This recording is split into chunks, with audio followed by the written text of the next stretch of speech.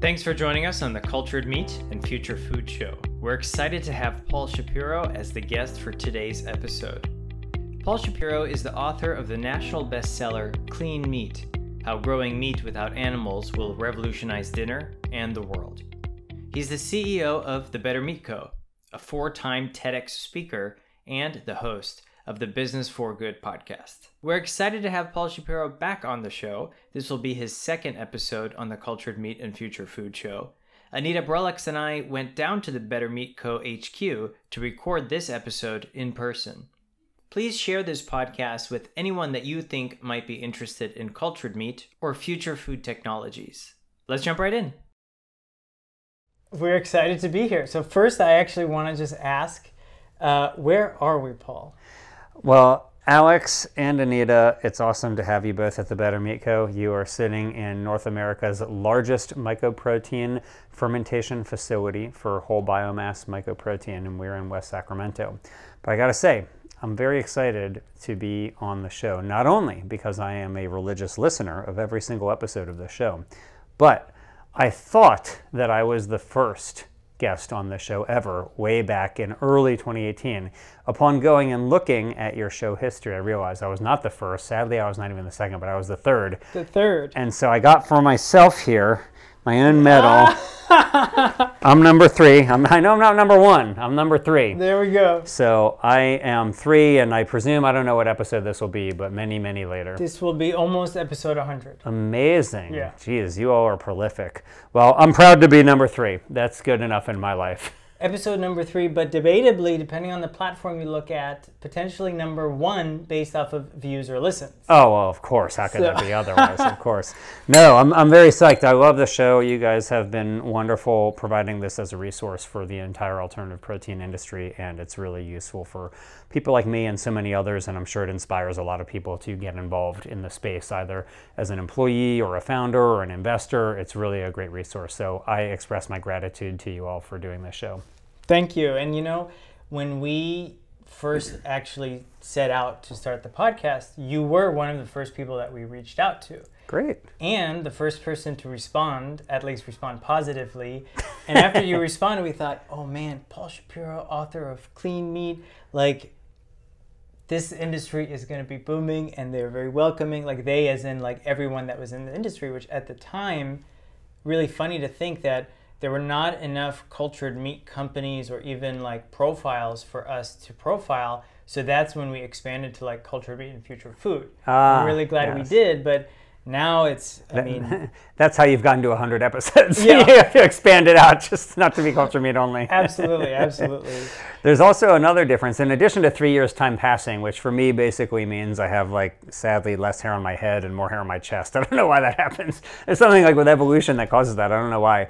But in addition, we were all non-married people back then at the beginning, and now we are all married people. So I noticed that you are wearing a wedding ring, as do I. That's right. And so congratulations to you and Anita. Right, and Anita is actually behind the camera making sure everything is working smoothly. So we'll give a wave over to Anita right now. Thank you, Anita.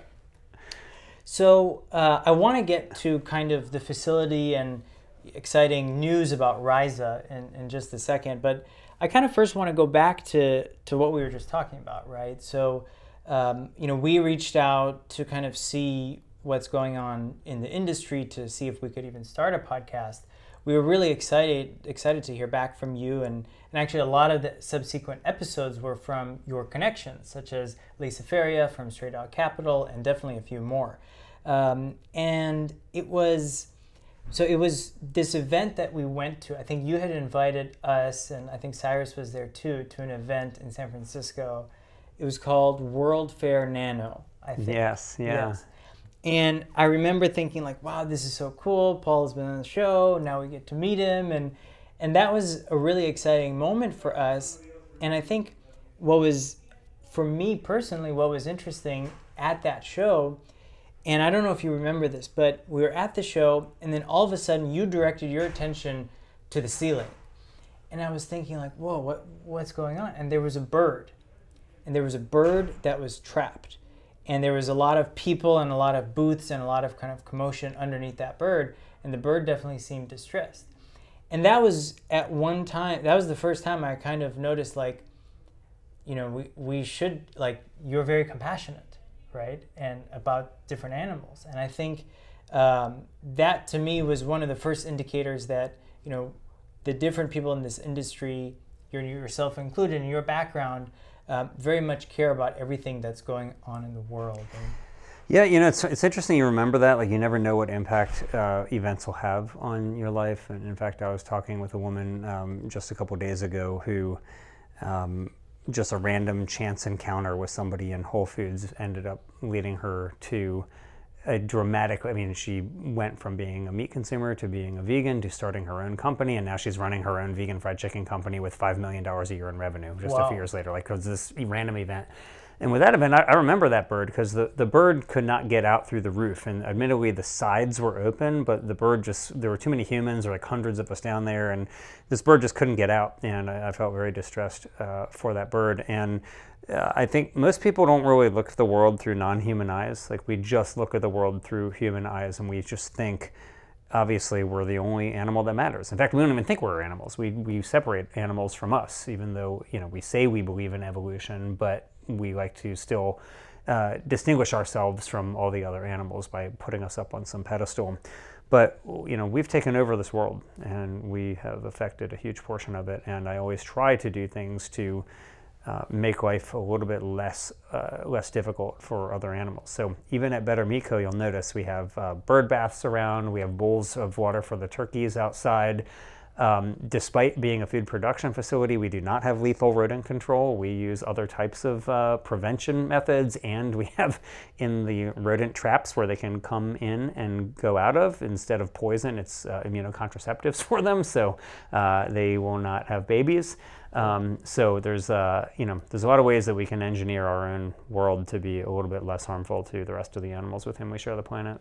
And I think it's interesting to think about that. And you know, we have all these kind of methods that are a little bit harsh right now, but if we do kind of change the way we go about the way we do kind of traditional things, you know, we can still achieve the same goal, but in much better ways. Yeah, well, just to use the rodent example, we don't have any problem with rodents here. Like, we don't, they're not here because we're mainly engaged in preventive measures. But I think also, you know, you contemplate, just to go to the meat example, you know, I'm not the first one to say that most people don't eat meat because animals were tormented and slaughtered for it. They eat meat really in spite of that fact. They eat meat because they enjoy eating meat. They like the experience of eating meat. And so we need to find ways to replicate that experience for people that gives them the same amount of enjoyment, but that doesn't involve such a heavy footprint on the planet and on public health and on animals and so on. In the same way that, let's say, digital photography, it still enables us to capture our memories, but we just do it in a better way. It's not saying we don't want photography, it's just saying we want a better way to take photos. And I think with these alternative meat companies, Better Meat Co. included, there are new ways that we can replicate that experience of meat enjoyment that are just vastly better for the world and better for the consumer than the current ways that we're doing it.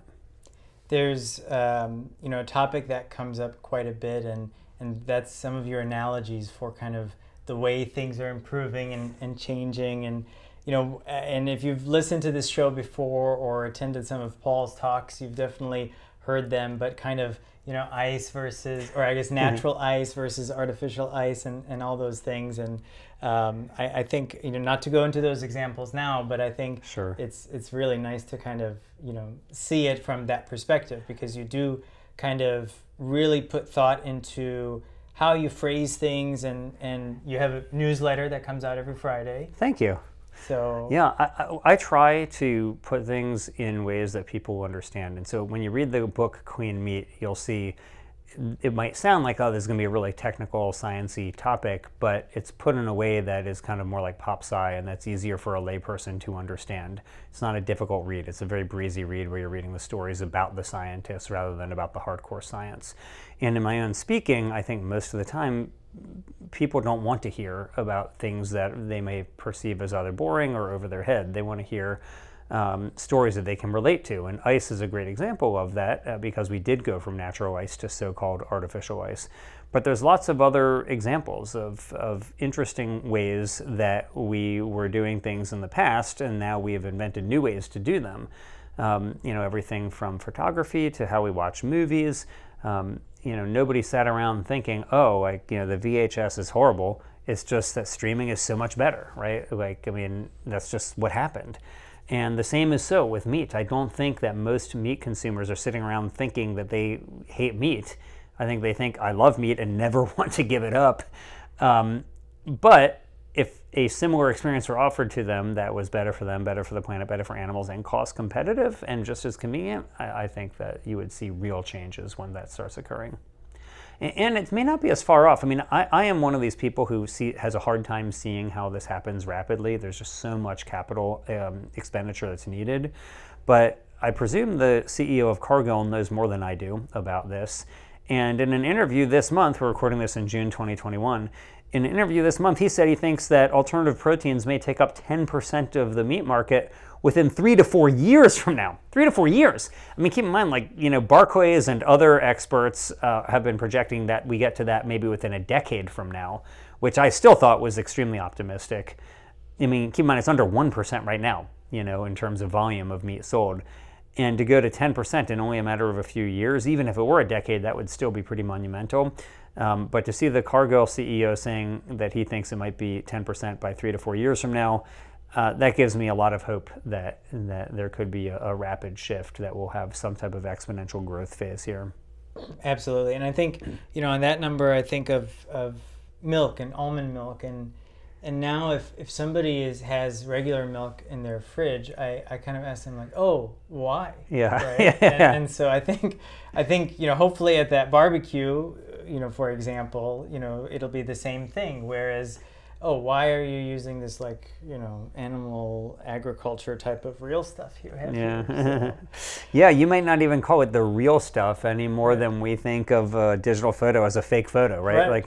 Nobody says nobody looks at this and they're like, why don't you have a real phone? Yeah. This isn't a fake landline. This is a real phone. It's just doing something in a far different and better way. And so I suspect, I too have thought that when I see people who have cow's milk, I'm like it's almost, I know it's still the majority of the market, but and so maybe I live in a bubble, but when I see it, I'm like, don't you know? There's so many better options out there and they cost the same a lot of the time. Right. So anyway, hopefully that will be the case with meat in the somewhat near future, but we're working hard to make it happen. And I'm excited to talk more about Ryza. Well, actually, before I do, another thing has changed over the last 3 years is that now there is a new podcast out there too. Maybe not so new anymore, but I'd love to kind of get the synopsis for the audience. And if you haven't heard already, you'll hear about it in just a second. But in addition to your podcast, the Business for Good podcast, there's also been a lot of other great podcasts that are popping up, and one of them, I think you were recently a guest on Doug Grant's Brave New Meat podcast.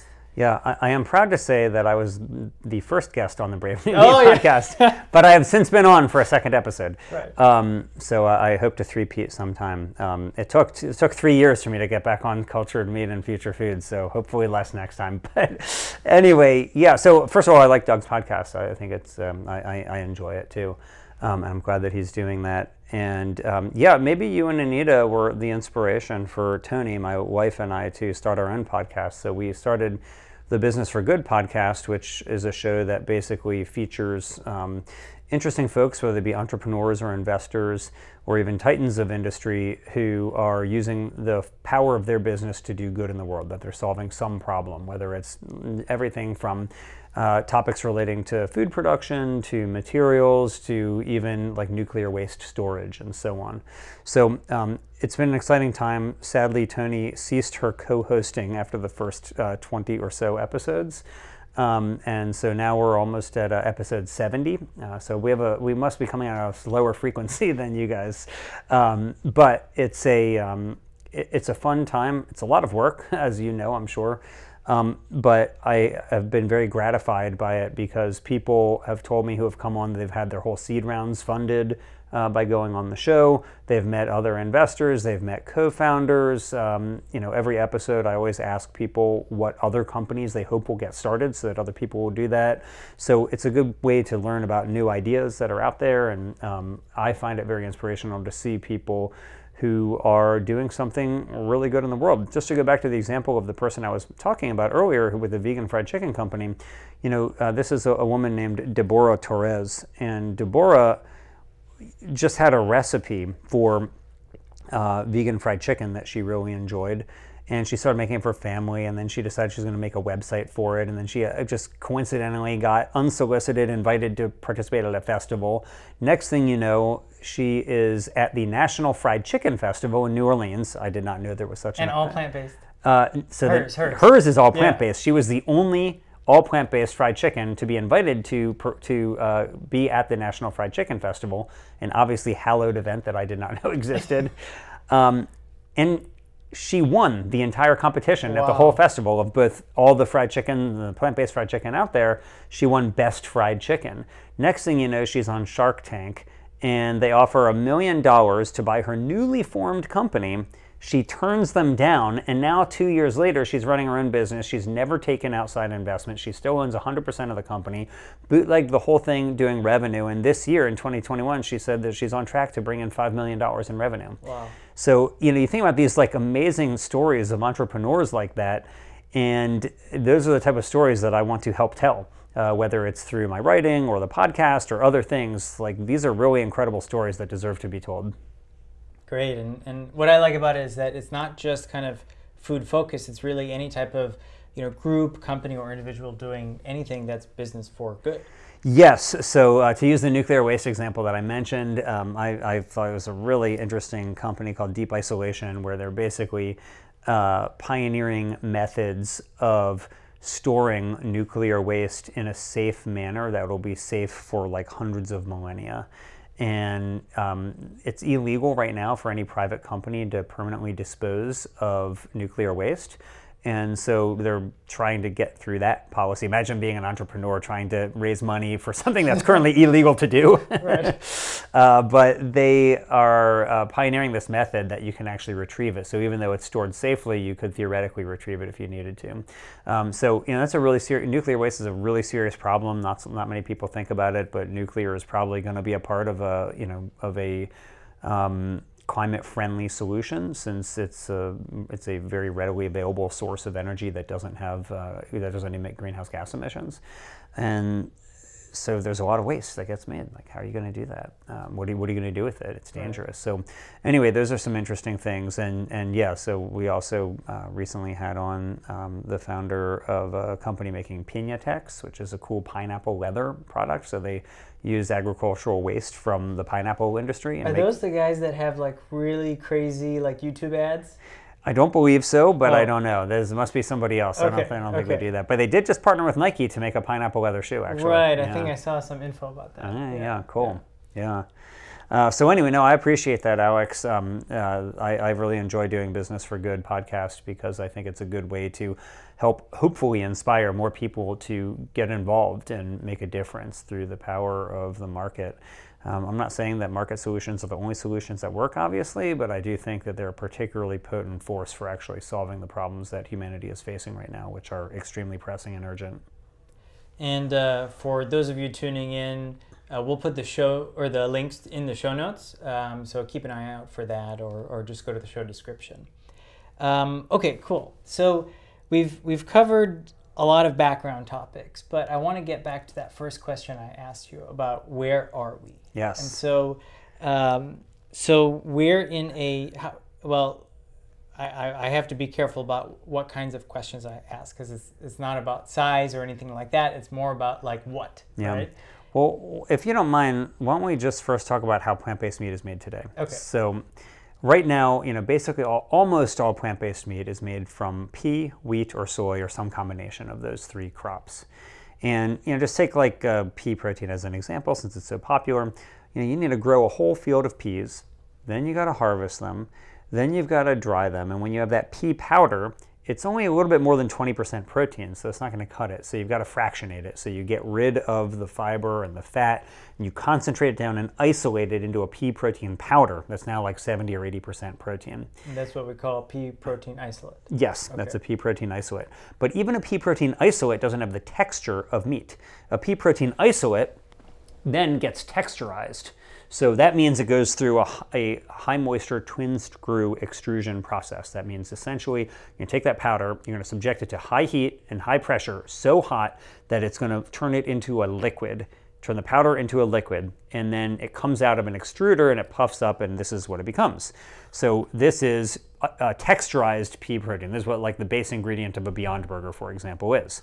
Now, when you eat this, what you'll notice when you eat texturized pea protein on just like this basis is that, first of all, it doesn't taste good. Second, it also does not really become that meaty of a flavor. So you can, for example, here you go, you can try this, Alex. You do a little, there you go. Okay, here, let's try it. Yeah, so you can try that. So what you'll notice is that when you put it in your mouth, you start chewing it, it does not have a meaty type texture. I mean, it tastes more like flakes, almost like cornflakes to some extent. It's actually not bad. I don't dislike it, but it does have an off flavor. Like it has like a little bit of a bitter flavor, and that's why a lot of plant-based meat companies end up utilizing masking agents to cover that up. Well, now you can try this. We're going to talk about what this is, but this is Rhiza, so this is on a dry basis. So, you know, you can taste this. You can see here. This is Rhiza. Put it in your other hand so you don't do that. There you go.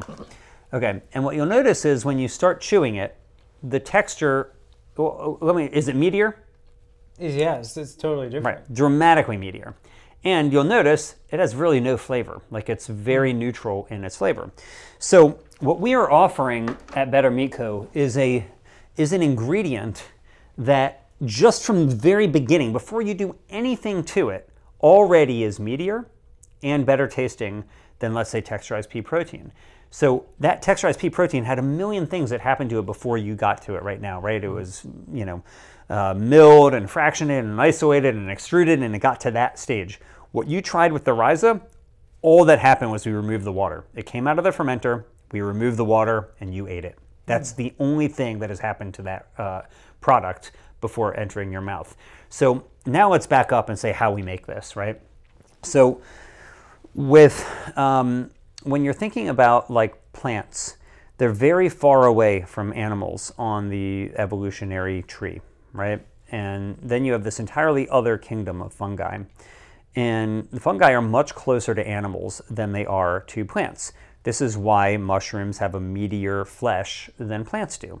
You know, it's very common to use mushrooms as a meat substitute because they are so much closer to animals. Their flesh is just literally more similar to animals' flesh than to plants' flesh. In fact, fungi are so much closer to animals than to plants that, like us, they breathe in oxygen and breathe out CO2. So you think about like a plant, we know trees breathe in CO2 and put out oxygen. That's why everybody's like, oh, you know, help solve climate change, plant more trees, and so on. Well, fungi do the opposite. They breathe in oxygen like animals, and they breathe out CO2. That's how much closer they are to us. So what we do here at the Better Meat Co. is we take common ingredients like potatoes, and we subject them to a very special kind of fermentation where our microflora, which are fungi in nature, consume that product, and in their consumption of it, they basically grow up and become something that we call Rhiza. And Rhiza is a mycoprotein ingredient that is meatier and better tasting than other products that you might use, like what you just tried. In addition, it's way better for you. So it's more nutritious. It's a whole food. There's no fractionation, no isolation, no extrusion. There's a whole food that has more protein than eggs, more iron than meat, more potassium than bananas, more fiber than oats, and it naturally contains vitamin B12, unlike any plant food. Because when you're doing, you know, B12 comes from microbes, so this is a microbial fermentation. So this is a true superfood in like every sense of the word, and it is also cost effective.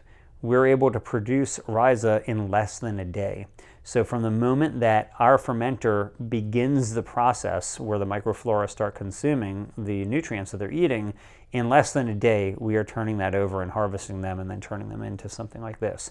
So we are building the most sustainable, the most efficient, the most nutritious animal-free protein that is out there, which happens to be also a complete protein containing all essential amino acids.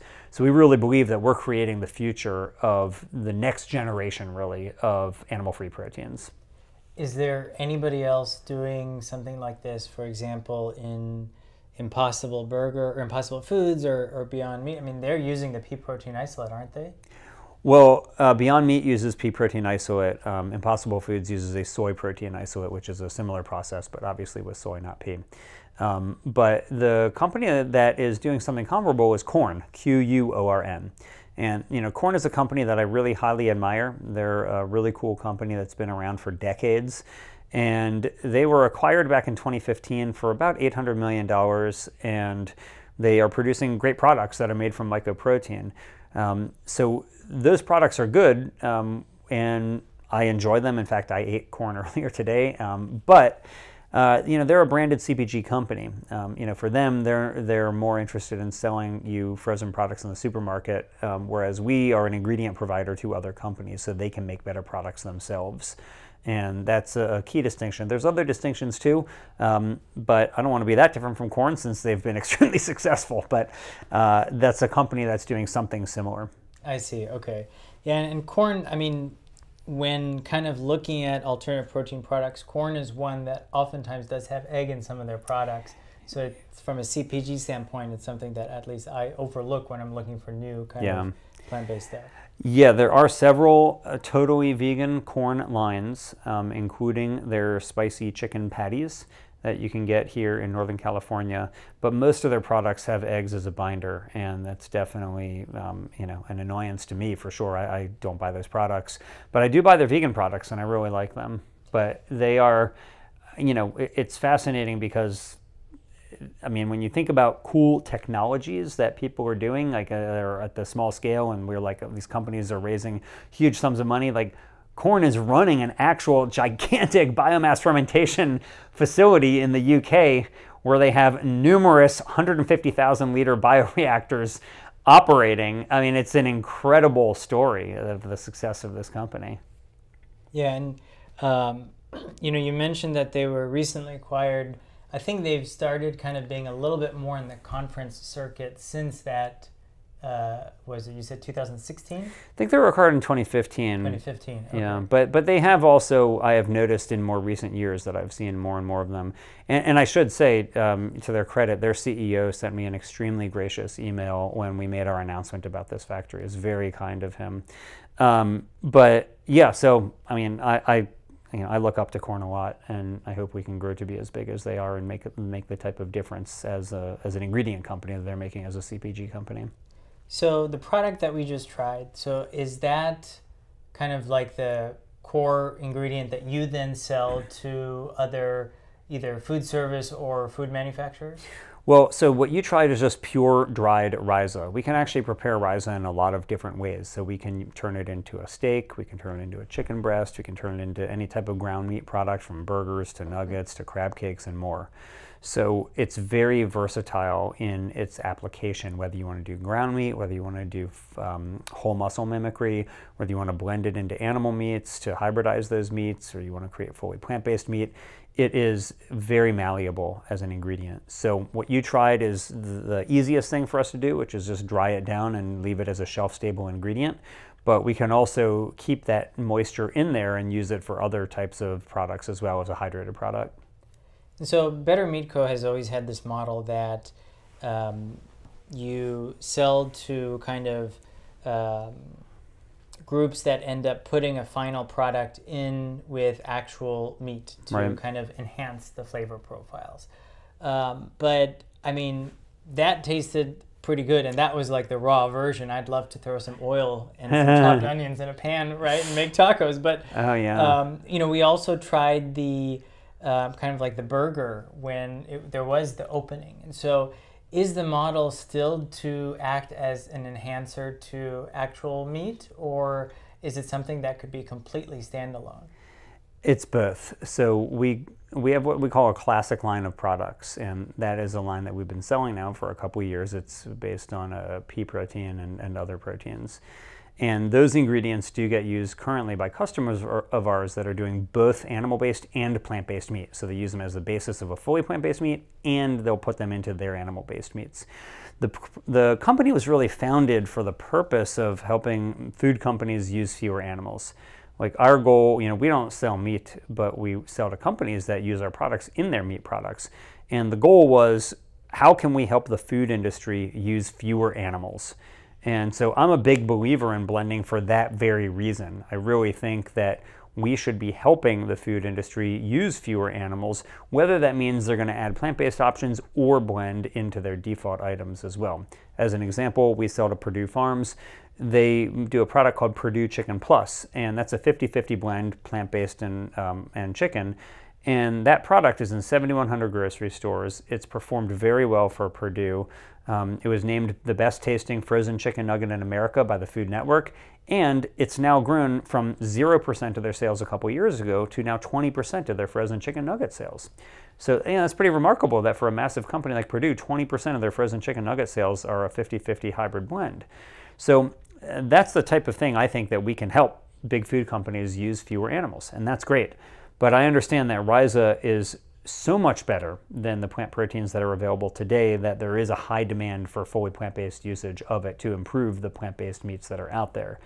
So for example, the Plant-Based Seafood Co., which is another startup that does, as you can imagine, plant-based seafood, they really like it and want to put out crab cakes later on this year that are fully plant-based crab cakes with it. With Ryza? Yes. Oh, wow. Okay, yeah. Cool. But also, in our press release when we announced the product, Johnsonville Sausage was quoted in there about how promising they find it as well. So there's lots of options for us here, and demand is already dramatically outstripping supply at this moment. But we're going to build a full-scale plant. This is just a demonstration plant. In fermentation, you have like 4 different scales. You've got bench scale, pilot scale, demonstration scale, and then full scale.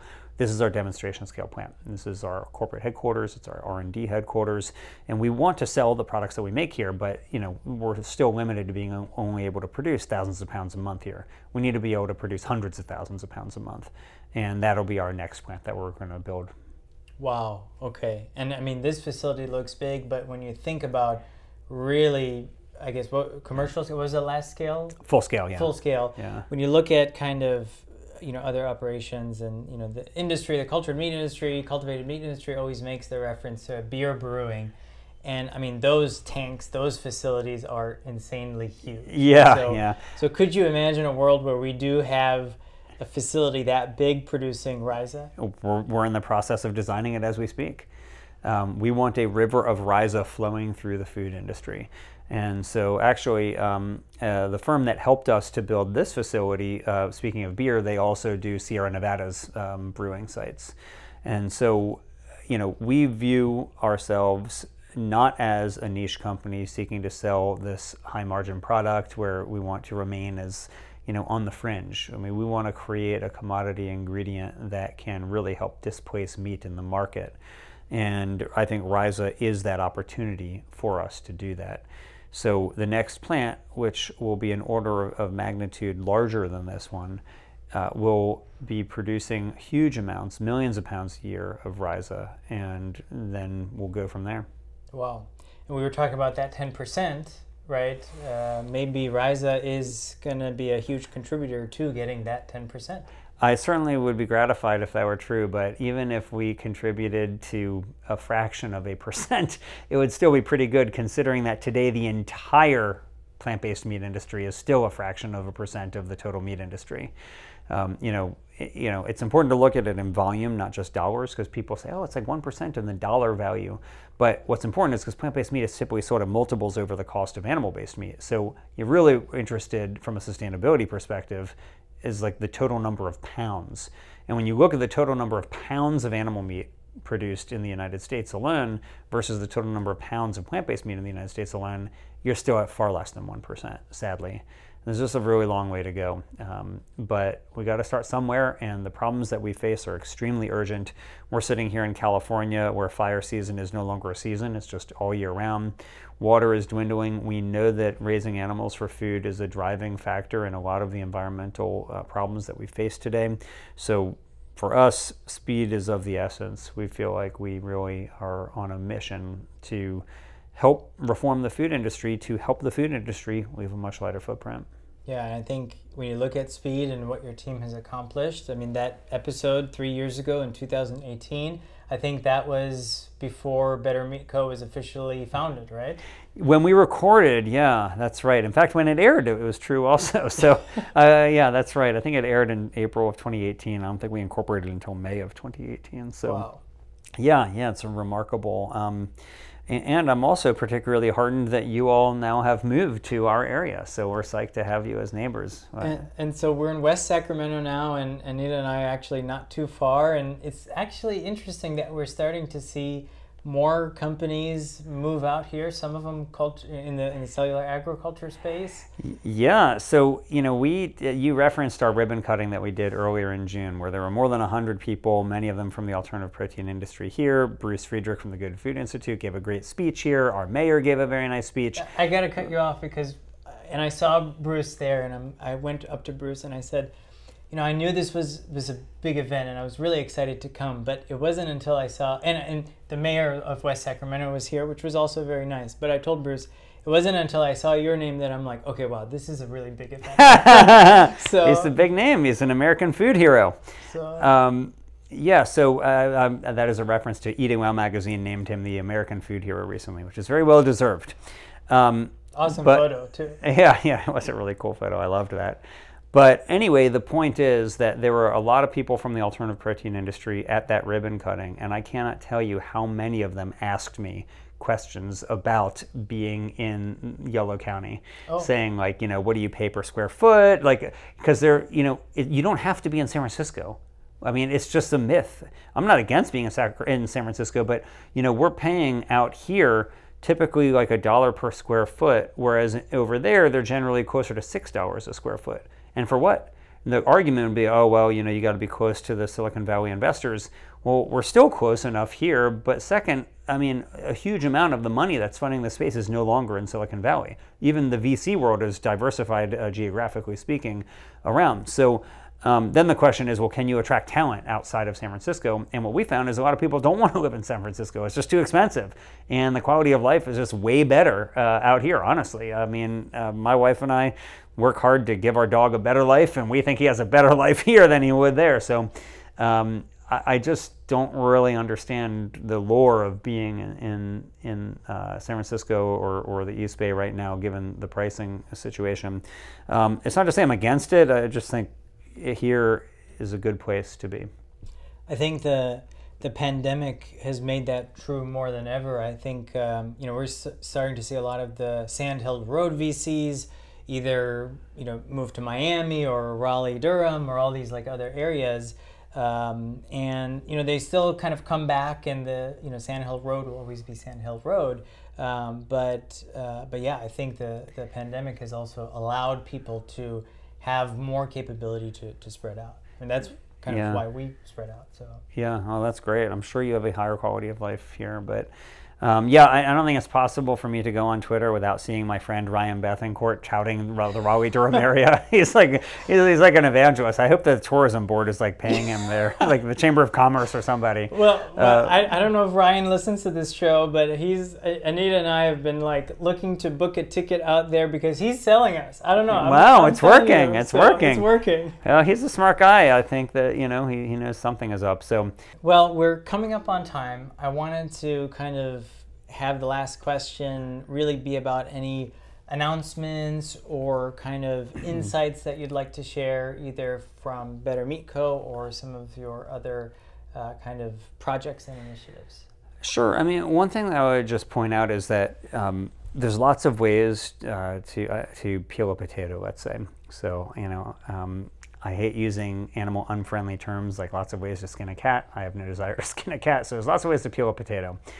And there's a lot of folks out there who are trying to, let's say, reduce the cost of extrusion to make, or to, genetically select plants like peas to have higher protein content, or to breed them to not have the off flavors that they're producing, and so on. I think all of that is fantastic.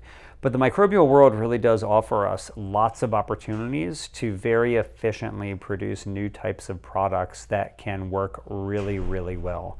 And so, like, if you think about why are we able to produce Rhiza in a matter of hours, and the reason is because, you think about like the size of the organism, generally the bigger, the longer it takes to replicate, right? So like a whale takes a really long time to produce more whales. So an elephant takes a long time to produce more elephants. Cows take a while, and then you get down to pigs, and they're less time, and chickens even less time, and rats and mice can replicate themselves very rapidly. Well, when you start getting into the microscopic level, though, you're talking about, hours to replicate as opposed to weeks or months or years before they can replicate. And so we can produce huge amounts of product in a very short amount of time. And that enables us to open up an entirely new and novel type of meat production that's really efficient and that can compete on cost in ways that I think is harder to when you're dealing with other things like entire plants, as an example. When I think about meat alternatives, so often we think about obviously cultivated meat and plant-based meat. Well, there is this entire other world out there that's not necessarily plant-based, so to speak. I mean, colloquially it's plant-based, but these are not technically plants, they're fungi. And I think that there's so much room for exploration because most of those species have never even been explored. A lot of them have never even been named. And, just to take corn as an example, they got an organism that no human had ever consumed before. And they ran enormous numbers of safety tests on it, showed that it is safe to consume, and now they have a thriving business based on selling that. And that produced an entirely novel culinary experience for people. It's kind of like cheese, where, if you think about, no human really had cheese until only a few thousand years ago. Sure, people had been drinking cow's milk for thousands of years prior to that, but nobody had really ever had cheese because nobody had figured out how to make milk curdle. So nobody had ever fantasized or dreamt of Gouda or Brie or Swiss or cheddar or whatever. And with corn, they took an organism that they then turned into this product through fermentation that nobody had ever eaten before. And I don't think it tastes like meat, honestly. I just think it tastes like an entirely different category of food in the way that cheese doesn't taste, nobody says, oh, like cheese, yeah, it kind of tastes like tofu. Like nobody says that, It's just a new food, and people love cheese. They love it a lot. And just like I love corn, I think corn is a really great product. And what we're trying to do is to replicate meat here, but we can also use this for meaning microbial fermentation, to make lots of really cool, interesting, novel culinary experiences for humans that will have a much lower footprint, but also are just really interesting. And so I'm excited about exploring and hopefully popularizing this method of protein production, because I think there's just such an untapped world out there of microbial fermentation that can really do a lot of good for the planet and enrich our lives personally at the same time. So if there's a startup listening and they want to create a Rhiza-based food, is that an option? Contact us. We'll get you some samples. We'd love to work with you on it. Could be the next wave of food products. We hope so. Paul, thank you so much for being a guest your second time around on the Cultured Meat and Future Food Show. It is my great honor. I love the show, and thank you very much. This is your host, Alex, and we have Anita doing the tech behind the scenes, and we'll see you next time. That's how you know the pandemic is over, when you do an actual handshake.